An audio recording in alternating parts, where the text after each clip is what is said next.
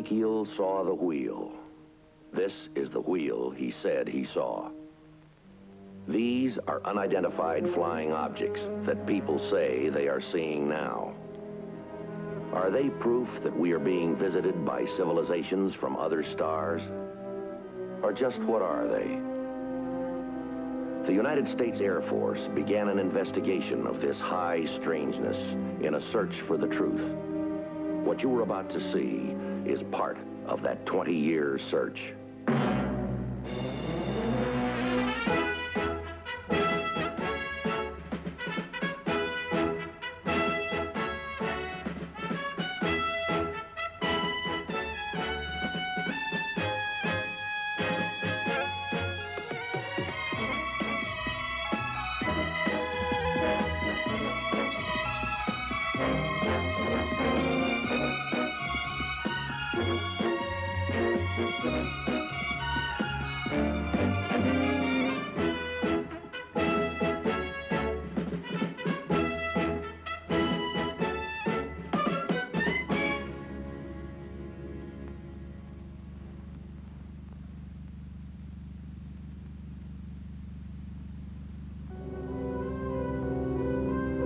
People.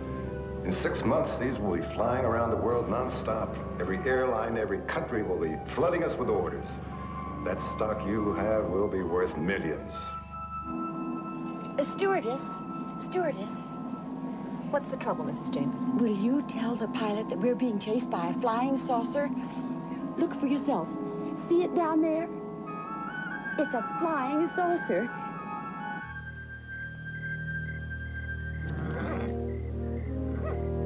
You be a good boy now, Patch. We'll go riding in the morning.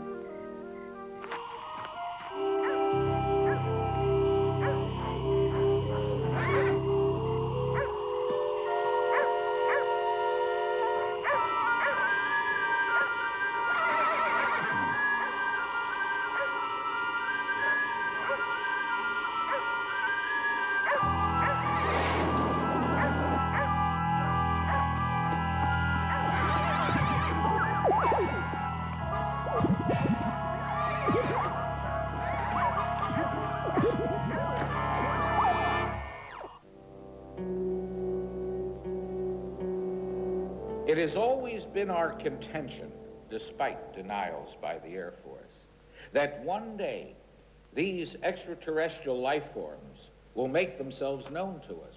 Excuse me, Professor Hollander, but I thought the thrust of your argument has been that they already have made themselves known to us.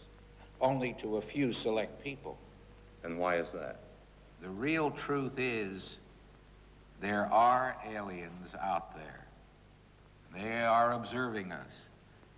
They are so far advanced that we could never comprehend them. And only when they are ready to reveal themselves to us will we know their intent, good or bad.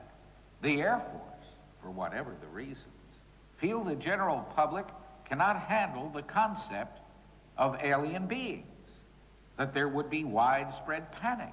And so they have done everything in their power to hide the truth.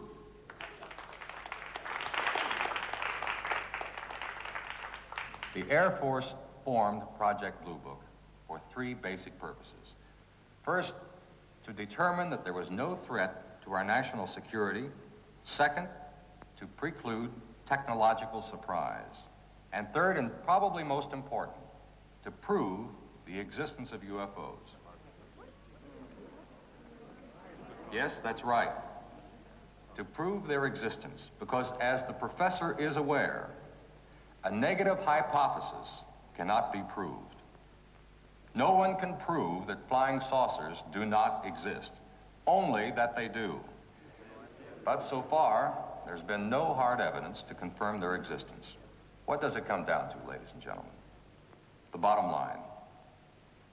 Just this. Each person must ask themselves, what will I accept in the way of evidence to make me believe? And only you can answer that question.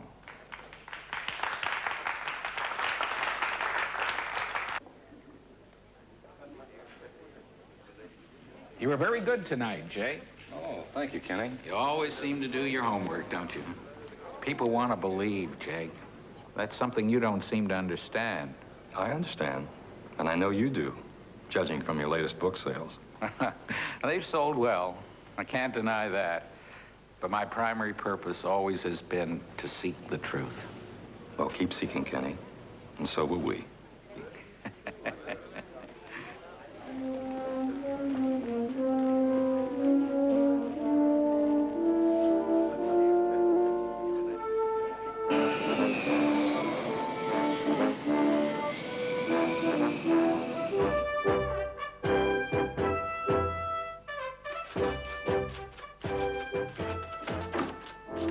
Well, good afternoon. Must have been some affair last night. Yeah, very nice. And I'm not that late. I'm a late. No more than the boss. How do you feel? Great. That was some party. I enjoy mingling with the intellectual set. And I feel they enjoy me, too. There's a Mrs. Marshall waiting in your office for you. Do I know her? No, but she seemed to know you, and she looked upset. Mrs. Marshall? Yes, I'm Jake Gatlin. This is Sergeant Fitz. How are you? Would you like to sit down, please? thank you. Would you like a cup of coffee, ma'am? Oh, no, thank you. I'm not really sure that I should even be here. Is there some way we can help you? I don't know. You see, I was at the debate last night. I usually don't go to those kinds of things, but I needed information. What kind of information? On flying saucers. I just don't know anything about them. Well, you're not alone. Well, it's very important that I know. Why is that, Mrs. Marshall? Because my husband has invested in a flying saucer factory. I'm not quite sure I follow you. He's taken out almost all our savings, $10,000, and bought stock in a company that's going to make flying saucers. What's the name of this company, ma'am? Advanced Aerodynamics Corporation. It's in Kansas City. What is it that you'd like us to do? I'm not sure. You see, Alex, that's my husband. He's always believed in UFOs. He belongs to several saucer clubs and attends all the meetings and gets all the literature. He would have gone with me last night, but he had to work. Yes, ma'am. Go on. Well, at one of these meetings, he met a Mr. Cochran. He's president of the Advanced Aerodynamics. Well, he told Alex that he obtained plans of a flying saucer from some aliens, and his company was going to manufacture them. And he was allowing a few people to get in on the ground floor. Mrs. Marshall, I think you should be telling this story to the FBI. Whatever for? Because this is the Air Force. We have no jurisdiction in civilian cases. Oh, I don't want anybody arrested. I guess that what I wanted to find out, do you think it's a sound investment? And is there such a company? My advice is go to the FBI or to the Securities Exchange Commission and file a complaint. A complaint? Oh, no, I could never do that. No. I'm sorry. I really shouldn't have bothered you. Thank you. Hope you guys have got your bags packed. Always. Twitch just came in, ops immediate. A flying saucer landed on a ranch just outside of Cheyenne, a place called Howard Crossing. The ranch house was attacked by a group of alien beings?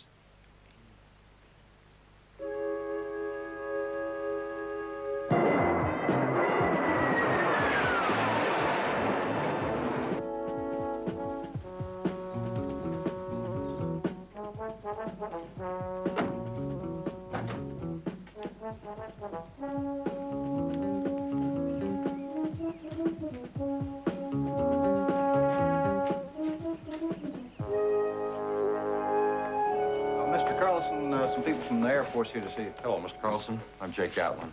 This is Sergeant Fitz. Hi, sir. We're with Project Blue Book. This is Sergeant Hammond, our radiation safety expert. Dr. Forrest, our staff psychologist. Oh.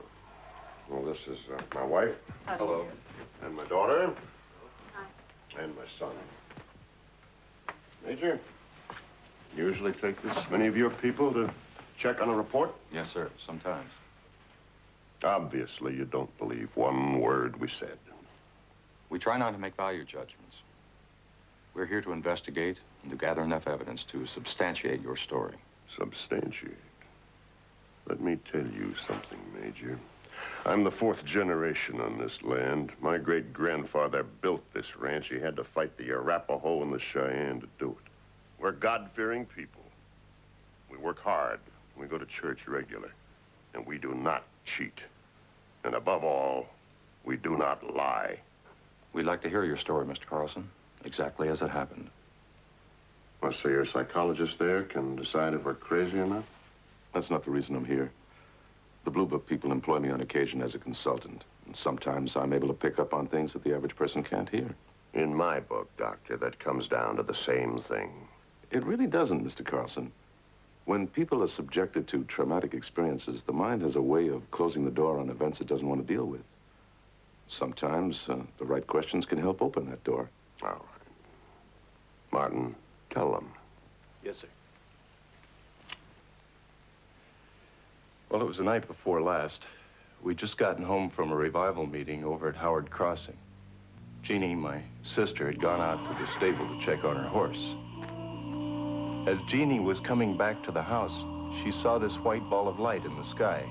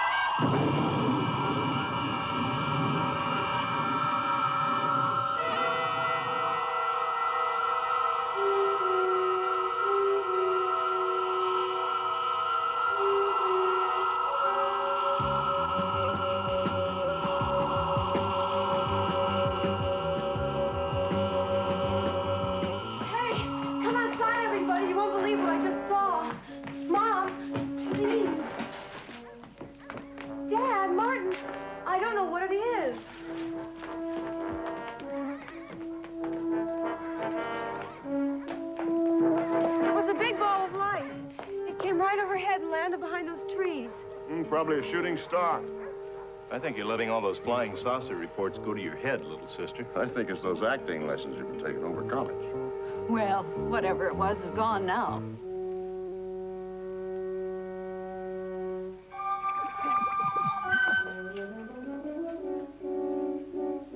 I've got some fresh pound cake. I'll go fix some coffee. Good.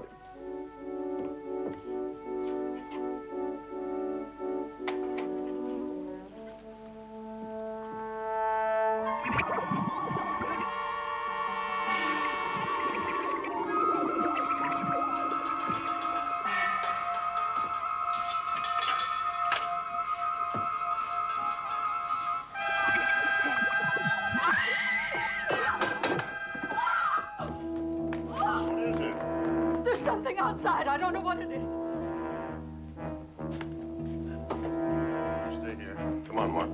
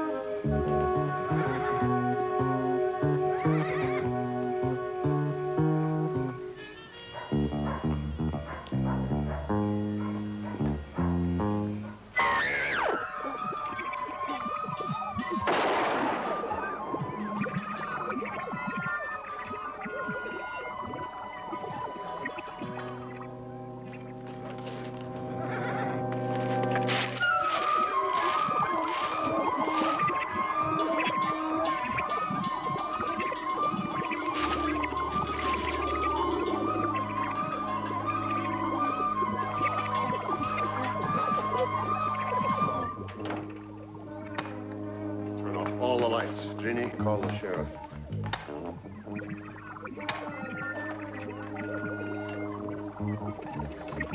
It's dead.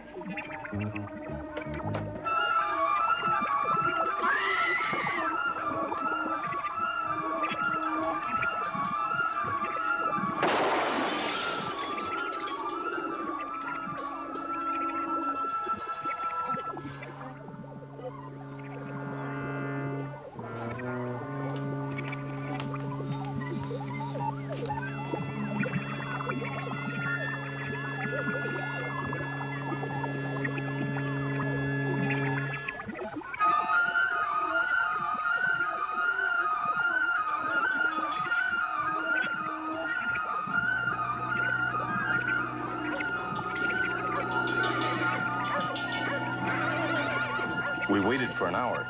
Then when nothing else happened, I ran for one of our cars and went to get help. And all of you saw these figures, whatever they were. That's right. And Jeannie, you're the only one that saw the ball of light. Yes. Mr. Carlson, what was the nature of that revival meeting you attended? What a revival meeting is, a reaffirmation of your faith in God. We didn't discuss spacemen or flying saucers, if that's what you mean. Mr. Carlson, if it's all right with you, we'd like to check out the landing area, take some soil samples, and check on any physical evidence. You go right ahead. It's your job, I guess. I'll go with you. I'll show you the spot where it landed. All right. The doctor and I have a few more questions we'd like to ask you. Fire away. Do you think it's possible that the figures you saw could have been animals? No, I hit that thing with a full load of double-aught buck. If it had been an animal, I'd have killed it.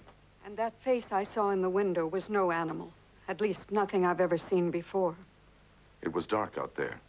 When you fired, you could have missed. It wasn't that dark. It was a full moon. Sometimes, under certain conditions, what we think we see is really something quite different.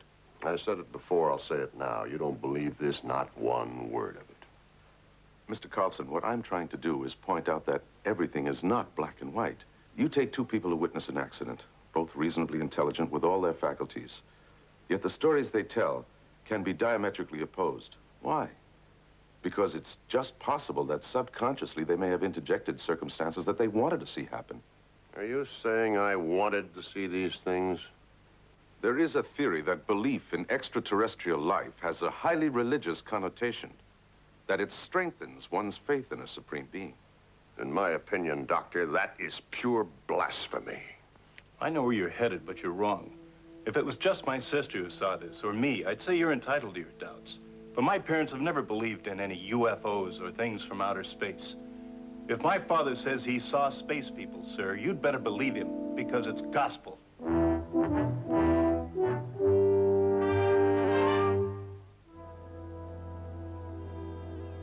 Sergeant Fitz, could I talk to you a minute? Yes, ma'am.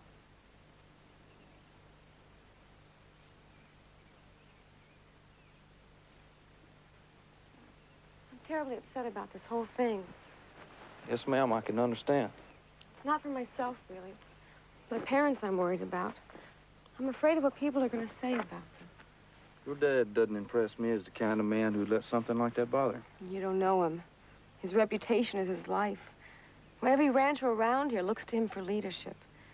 Anything that would damage his credibility would hurt him terribly. I understand. Running a ranch is not all fun and games. In these last couple of years, we've had more than our share of problems. What kind of problems? Drought, labor disputes, the rising price of grain and the falling price of cattle. Government regulations, you name it, we've had it. Last month, we even joined a tractor strike. You having financial troubles? My father's applied for a bank loan. It's only the second time in his life. He's borrowing a great deal of money, and if the loan doesn't go through, I don't know what will happen. And you feel with all this going on, the bankers might lose faith in your dad. That's why you people have got to prove our story's true.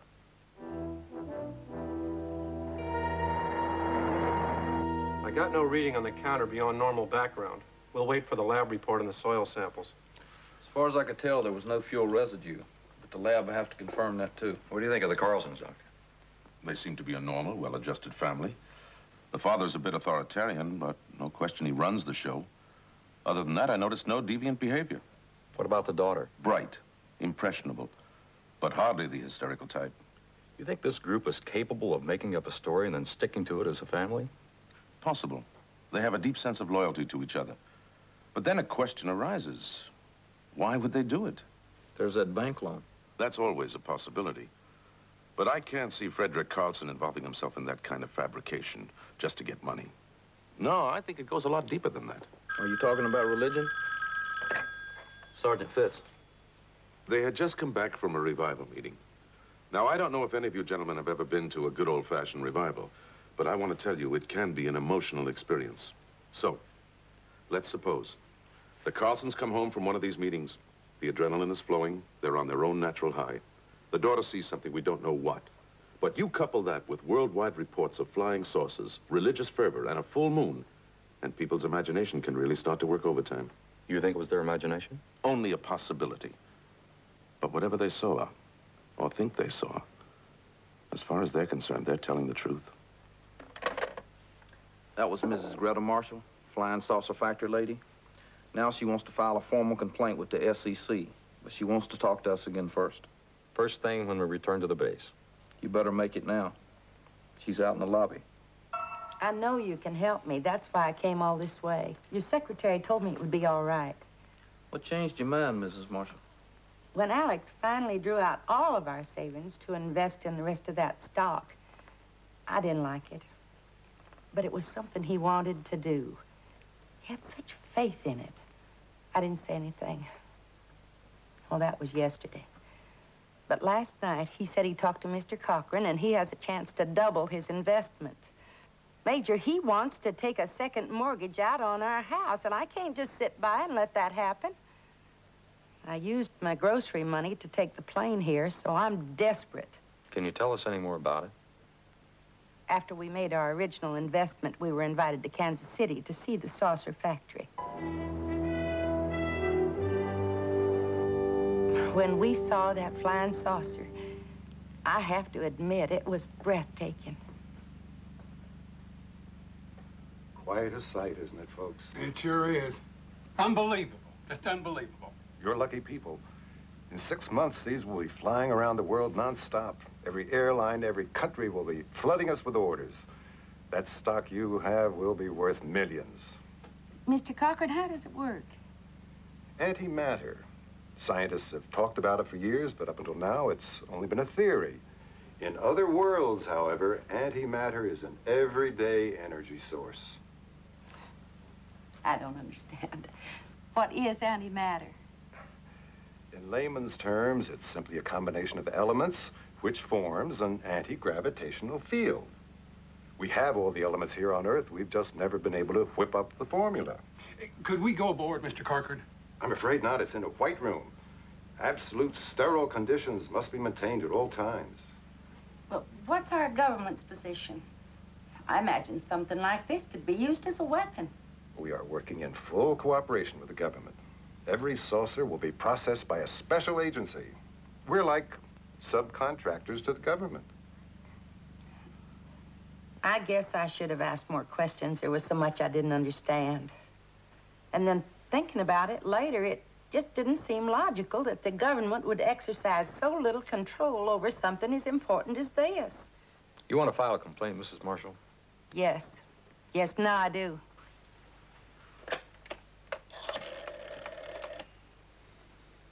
Operator, would you please get me Gordon Sandler in the local FBI field office in Dayton, Ohio? I thought maybe you'd like to see this. We got it with our stock certificate. Is this what you saw at the factory? Yes, it is.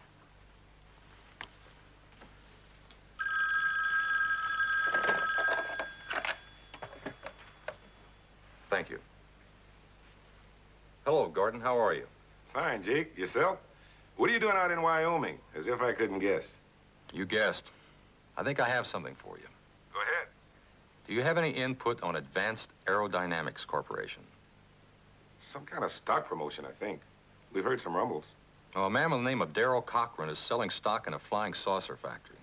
I have a Mrs. Greta Marshall here with me. Her husband has invested heavily in this scheme, and she wants to file a complaint. All right. How do you want to handle it? You want me to contact the field office out there? No, Mrs. Marshall lives in Dayton. Well, where's this factory located? Kansas City, Missouri.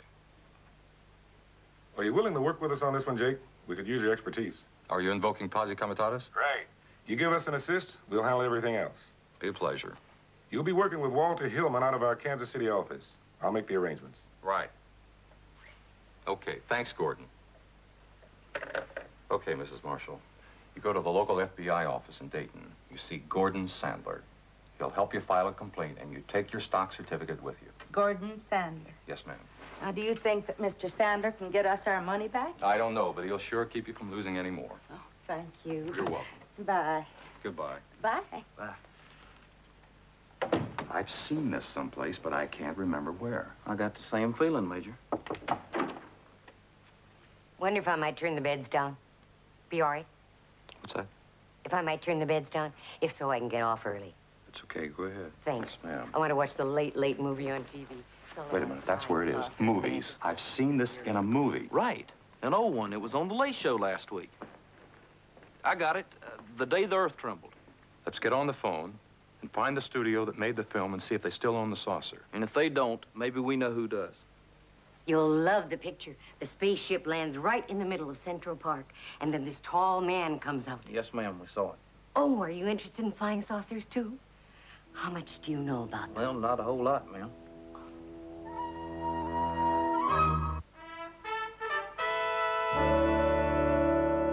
And you believe the Carlson story, is that right? No reason not to. I've known Fred Carlson all my life. Never seen him lie or even exaggerate. If he says it happened, I'll believe him. Yes, sir. I saw a UFO myself last week, a little past midnight. Big, silvery-looking thing. Followed my car for half a mile, then whoosh, just took off. They're all around us, you know. No doubt about that. Sheriff, what about animals not native to this area? Does anyone own any kind of exotic pets? No, not that I can think of. Oh, now, wait a minute. I just remembered. A couple of months ago, a small traveling circus come through here. Two of their chimpanzees escaped. You know, monkeys. We looked for them for days. Never could find them. You trying to say that's what Carlson saw? I don't know. It's possible. Well, thanks for your time, Sheriff. One more question, Sheriff. What about the Carlson's financial condition? Oh, not good, not bad, like most of the ranchers around here. Last couple of years been pretty rough. You might talk to Arnold Porter. He'd know more about that. Yes, sir. Who's Arnold Porter? He's president of the bank. Handles all of Carlson's business affairs. Thanks again. Can I give you boys a little friendly advice? Sure. We all like the Carlsons. They're good, upstanding people. We wouldn't want to see anybody coming around trying to make problems for them. No, sir. Neither would we.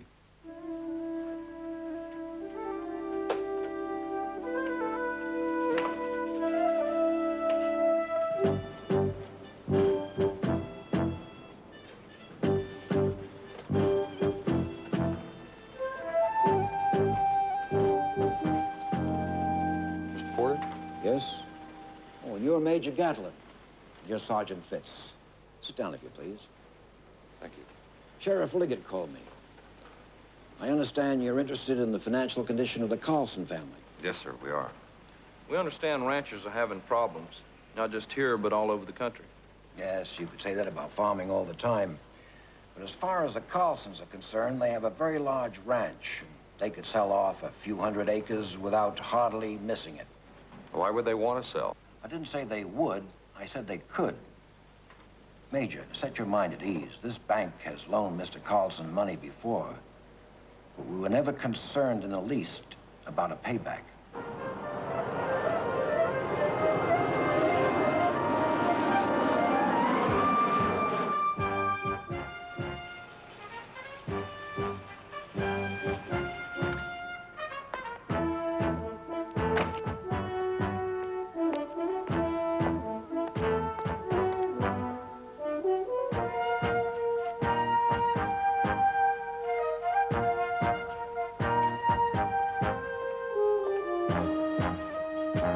Yes, Lord Farnsworth, we have the 10,000 shares of stock set aside in your corporate name.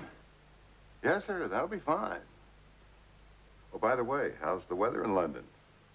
Well, it always is this time of year, isn't it? Nice talking to you, Sarah. See you next week in Paris. Goodbye, sir. Can I help you? Yes, sir, I hope so. I'm looking for Mr. Darrell Cochran. What do you want with him? My name's Bill Thomas. I'm only going to be in Kansas City a couple of days, and I'd like to talk to Mr. Cochran. How interesting. Why?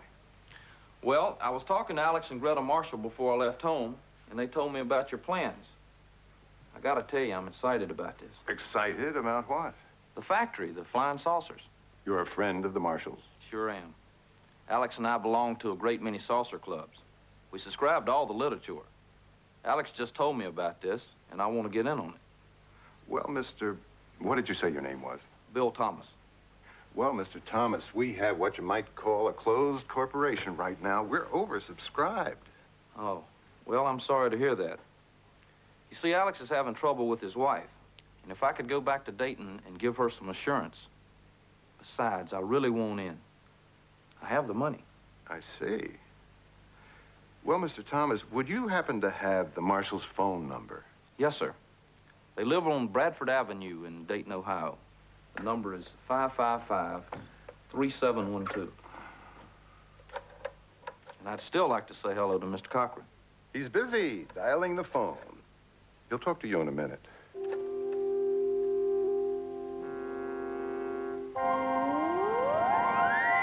And Cochran bought it?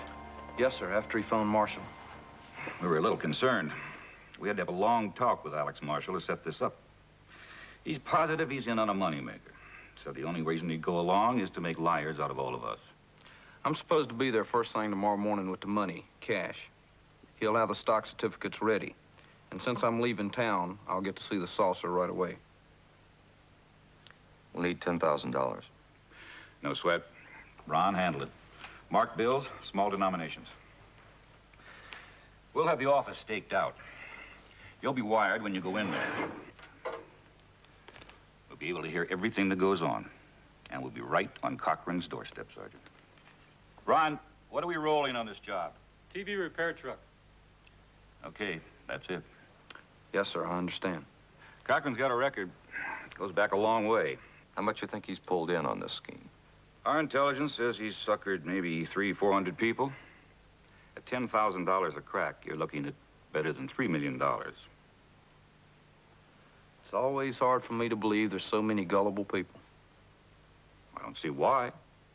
You're one, aren't you, Mr. Thomas?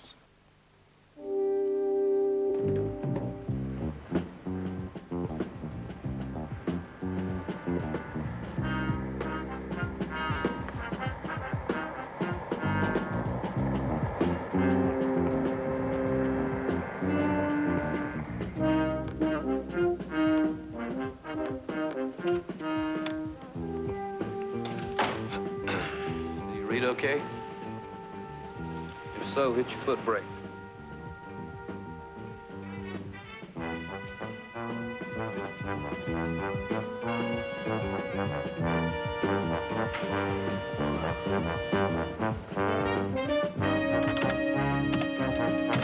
Roll tape, Bob.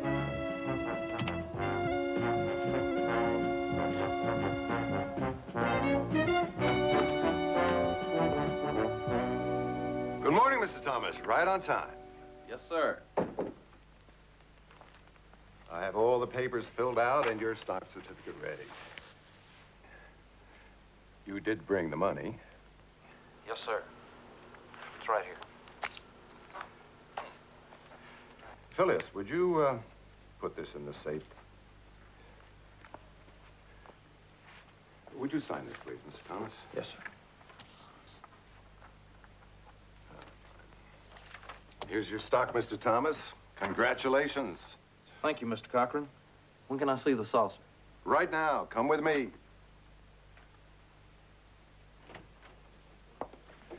Federal Bureau of Investigation. Dale Cochran? That's right. We have a warrant for your arrest. On what charge? Stock fraud, misrepresentation. I'll read you your rights. Save it. I know them. I'm entitled to an attorney. Everything I say you can use, and on and on. Let's go see your flying saucer. May I have the money, please? Thank you.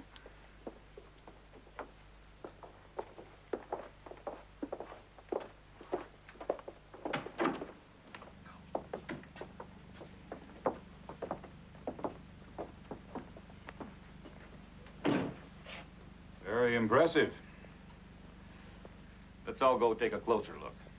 You can't go in there. It's a white room. It's sterile. You better close that door. We talked to the motion picture studio where you purchased this saucer. Among other things, they auctioned off this particular piece some time ago. If that thing gets off the ground, you're home free.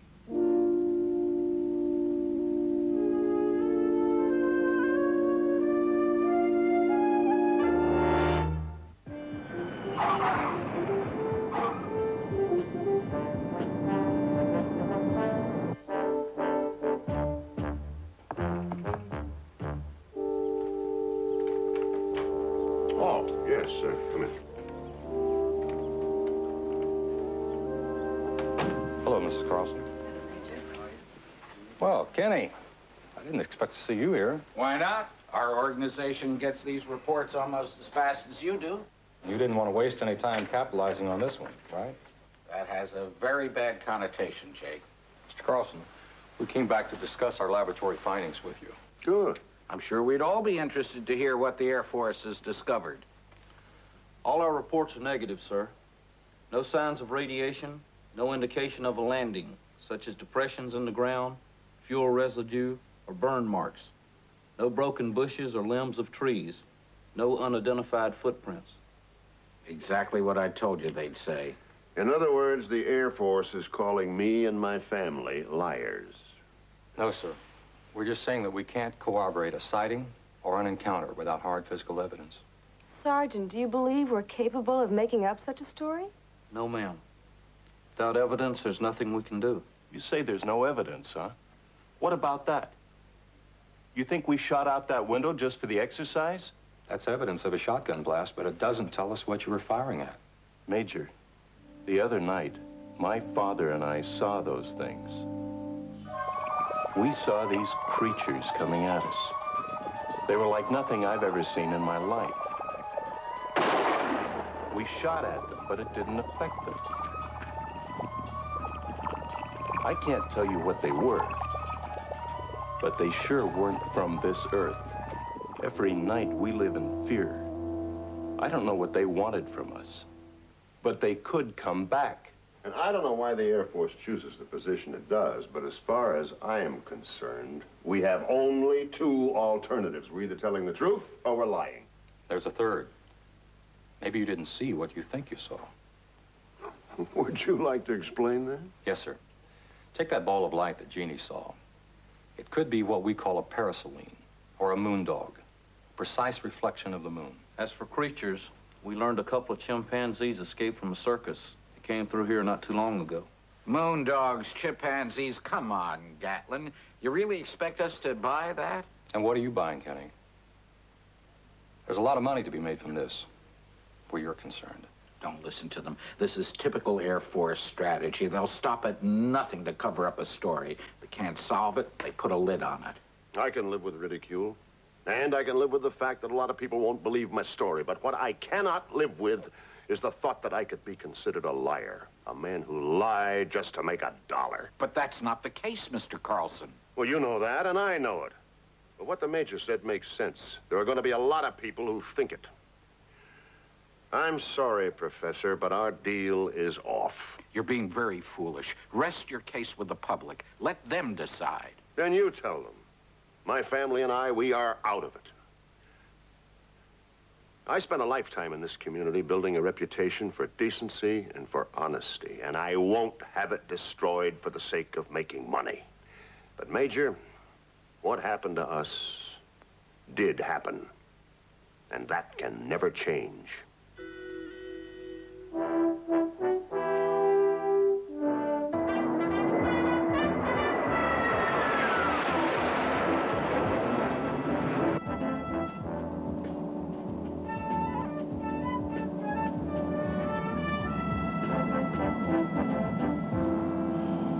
I really am whipped, sir. Why don't you ask the stewardess for a pillow? Grab a little sleep. You've got time. No, sir. Can't sleep on the plane. Never could. Even before I joined up. You're probably overtired now. Yes, sir. Next chance I get, I'm going into an 18-hour coma. Pardon me, Major. The captain would like to see you up front. Sure. Now's your chance. Grab that pillow. Like I said, sir, never could sleep on an aircraft. Not even flying a mission.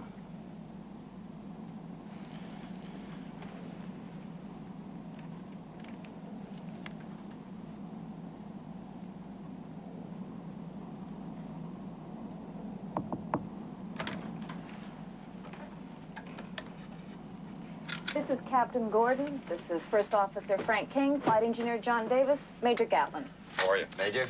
Hi. Well, I'll leave you flyboys to your war stories. John, you want to go on air so I can make a little talk with the Air Force? Coffee, Major? Yes, flag, please. 3 coffees. Yeah. Good to have you aboard, Major. Appreciate the upfront view, Captain. I see you fly command. Not much anymore. Fly desk most of the time. What do you fly when you fly? These days, T-39s, F-5s, T-33s. Respectable aircraft, all. Mary Jo Carver, Philadelphia. Nice name. Nice city. And where are you from, Sergeant? 6 Mile, South Carolina, northern part of the state. Sounds like a small town. But big in heart. You staying over in Salt Lake? No. 2-hour turnaround and back to Reno. Gee, it's too bad. Oh, why? Your ribbons, I see you have a green and white with a silver bar. What were you driving in Southeast Asia? F-105 squadron. Thunder Chiefs, huh? You light off the back burner in one of those birds and you're long gone. Speed of light, man. They're swift. You're mostly GDO now, huh?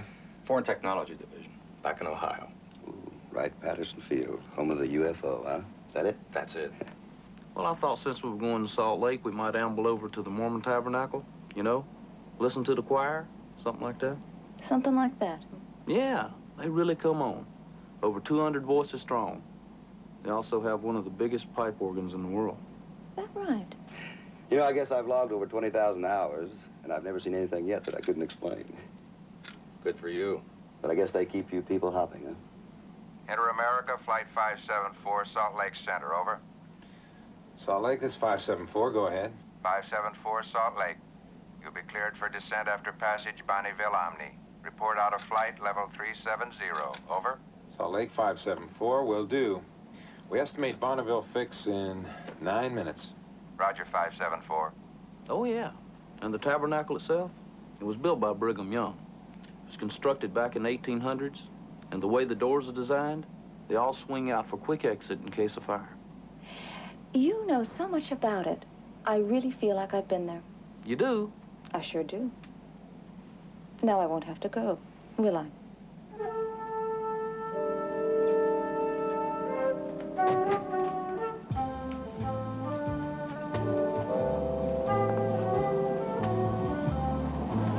I better go sit with the major. He gets airsick, you know.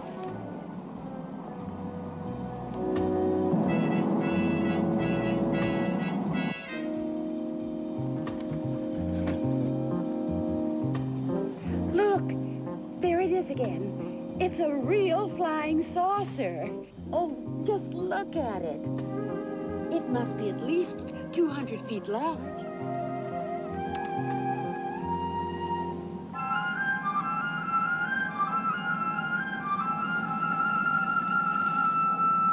We should be where the Bonneville Flat's about now. Lake beds.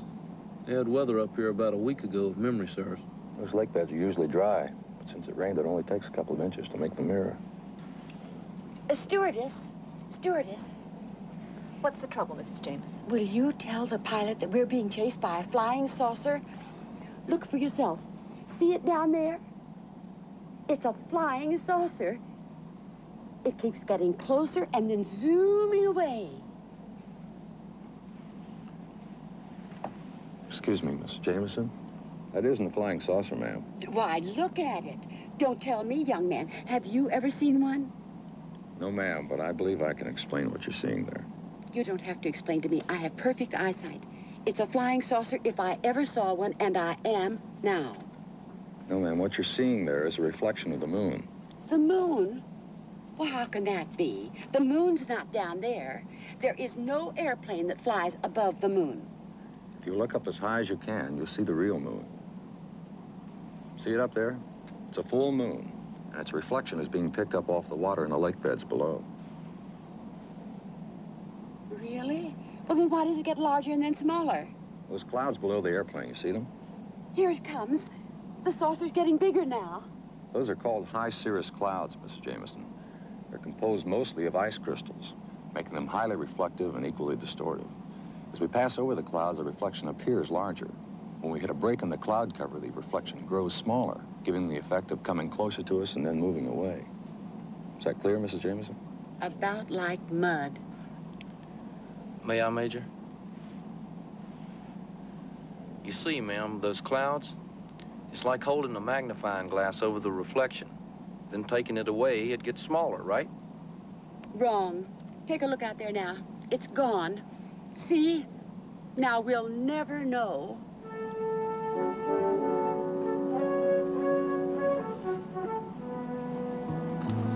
The stewardess. They're from the Air Force. They always lie about flying saucers.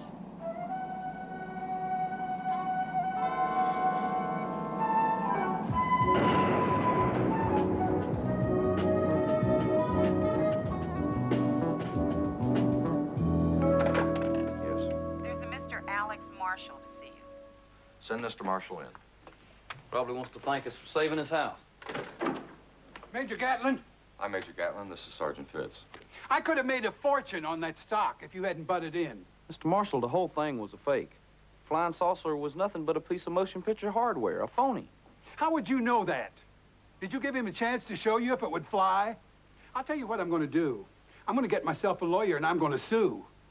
Why can't you Air Force people mind your own business?